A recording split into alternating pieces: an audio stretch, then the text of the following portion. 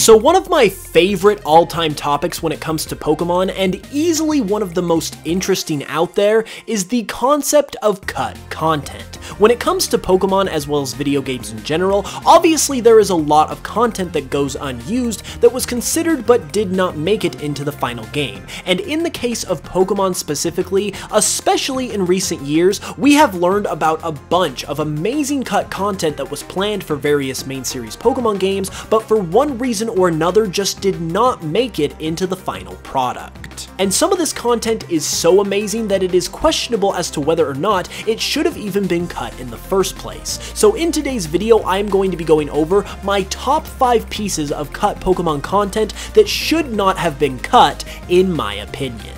Even though all of the Pokemon games end up pretty good in their final forms, you can't help but feel like they could have been made even better by some of the stuff that was just left on the cutting room floor. So without any further ado, why don't we go ahead and get started.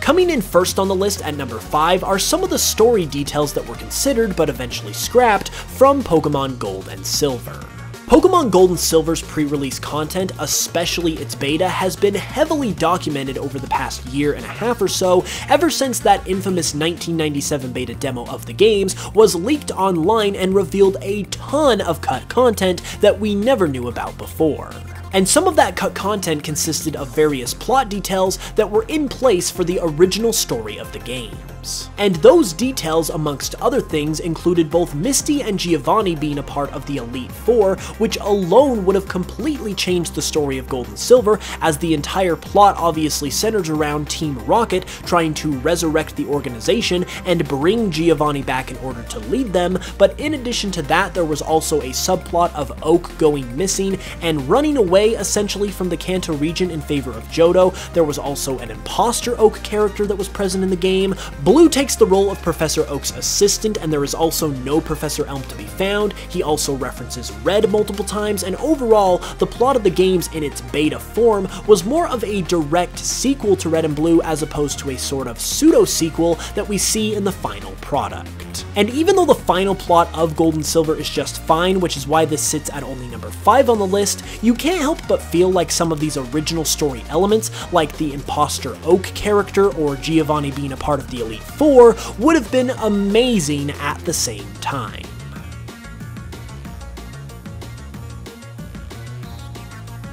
Coming in at number 4 is another more recent, well-documented piece of cut content from a more recent game that could have helped that game immensely in my opinion, and that was the function of Pokemon following you in Pokemon Sun and Moon.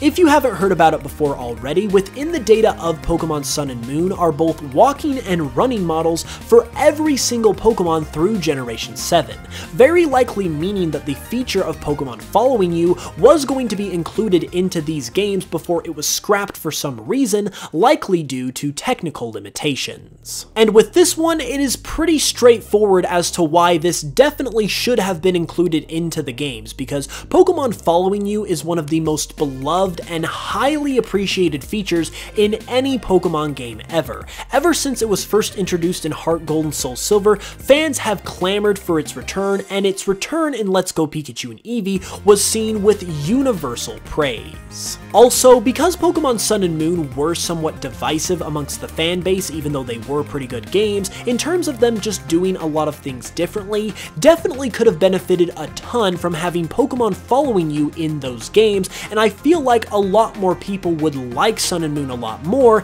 if it simply just had that feature. This one though, even though it absolutely should have been included into the game, I don't think we can blame Game Freak for in all likelihood, because as I said before, it is most likely the case that this was removed from the game due to technical limitations, because it's unlikely that a system like the 3DS could have handled everything that was going on in Sun and Moon, plus adding Pokemon following you on top of that and adding one more model into the overworld that it would have to keep track of. Pokemon Sun and Moon already pushed the 3DS to its limits, so it's very likely that it just couldn't handle the Pokemon following you on top of everything else. Nevertheless though, it is definitely the case that it would have made Sun and Moon a heck of a lot better.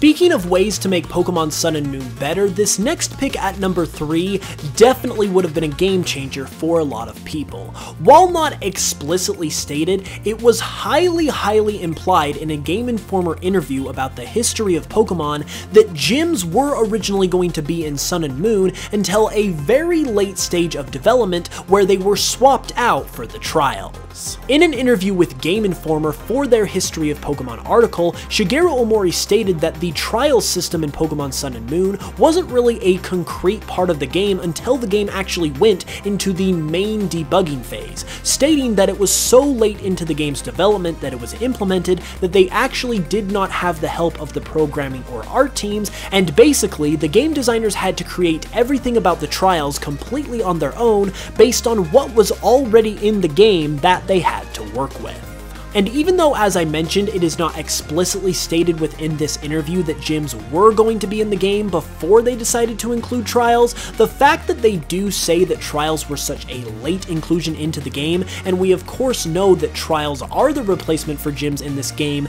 tells us that before they decided to include trials at that late point in development, there had to have been something within the games already at this point that the trials would have replaced, and the only thing that this could have really been are traditional gyms. While the trials in Sun and Moon aren't completely terrible, they are very hit and miss amongst fans, and I know for me personally, I much prefer the gyms. So if gyms had been included into the game originally instead of trials, I think that would have made the game a heck of a lot better. It just would have made the overall experience and the overall quality of the game just that much more enjoyable, and so for that reason, and because I know that a lot of other people feel the same way, this is definitely something that should not have been cut from Pokemon Sun and Moon.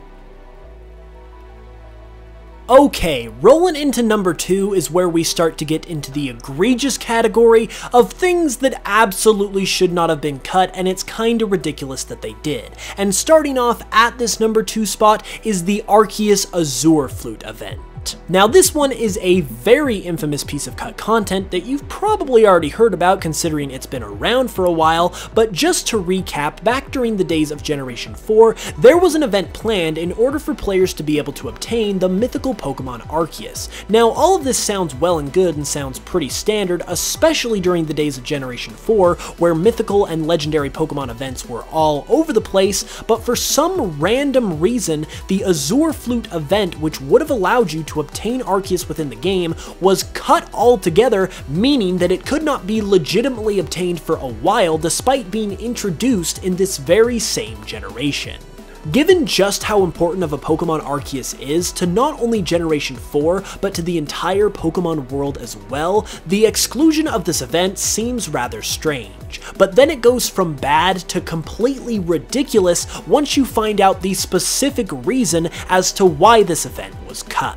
According to Junichi Masuda, the Arceus event was cut from the game because it was thought to be too confusing for players to be able to carry out. And you know, even though I love my man Junichi, I've gotta tell you, that is a bunch of bullcrap. Through hacking, plenty of people have been able to access and carry out the Arceus event even though it was not made available, and that clearly shows that it carries out just the same that many of the other events in Generation 4 also do, and there is nothing confusing about it whatsoever in any way, shape, or form, so therefore there is absolutely no justification whatsoever as to why this event should have been cut. Since the reason they gave for cutting the Arceus event clearly doesn't make any sense, there must have been some other explanation as to why they decided to scrap it. Unfortunately, we will probably never know, but from every angle that we can currently tell based on what we know about the Arceus event and the way it operates in the game, it absolutely should not have been cut in any way, shape, or form.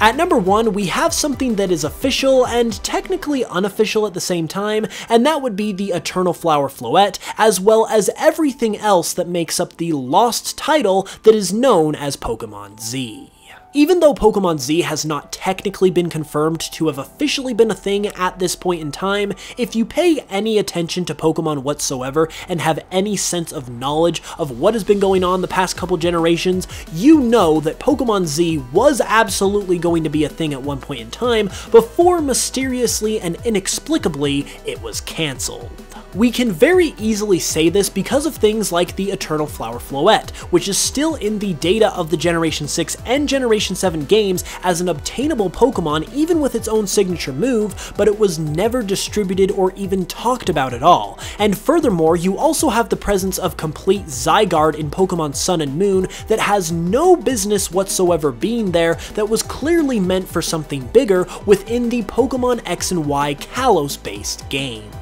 And then in Pokemon X and Y itself, there's just a bunch of things that are clearly not finished or incomplete in terms of their purpose. You have the Kalos Power Plant, for instance. You have the Koroway Train Station, for instance, and a bunch of other things that there is more to them than meets the eye, that there was more planned for them than we got to see, but once again, for whatever reason, Game Freak just decided to abruptly scrap it all. The reason why I put this one at number 1 on the list is because we are literally talking about an entire game here that got completely cancelled altogether in all likelihood. In addition to that as well though, I really enjoy the Kalos-based games. X and Y are some of my favorites in the entire series, so the fact that Generation 6 is the only generation that never got a follow-up game in some way, shape, or form, despite having all of the potential in the world to produce something really special in that regard, is an absolute travesty, and I am just dying to know why exactly they decided to do this, because personally I can't see any reason as to why canceling an entire game like this was a good idea. If I had to take one guess as to why this happened, I would say that it was probably to allow more development time for Omega Ruby and Alpha Sapphire, as well as Pokemon Sun and Moon that was going to mark the 20th anniversary of the franchise, but nevertheless, it just, once again, is an absolute tragedy, and that is why it is my number 1 piece of cut Pokemon content that absolutely should not have been cut. So there we have it, everybody. Now, if you guys enjoyed the video, be sure to give it a like, but I also want to hear your thoughts in the comments below about what you think about all of this cut content. Do you agree with me that it should not have been cut, or do you think they were justified in excluding this content from the final games? Let me know in the comments below, and if there's any other cut content that you really enjoy as well that you know of, be sure to let me know as well. Also, if you are new to the channel, be sure to subscribe for more Pokemon content all the time, and if you would like to support the channel further, you can do so by listening to my Pokemon remixes on Spotify and checking out my Pokemon Cardinal project if you haven't yet. With all of that being said though, I'll be back on Saturday with another video, so be sure to hit that notification bell so you can know as soon as it goes live, and until then, as always, I love you guys very much, and I will smell you guys later.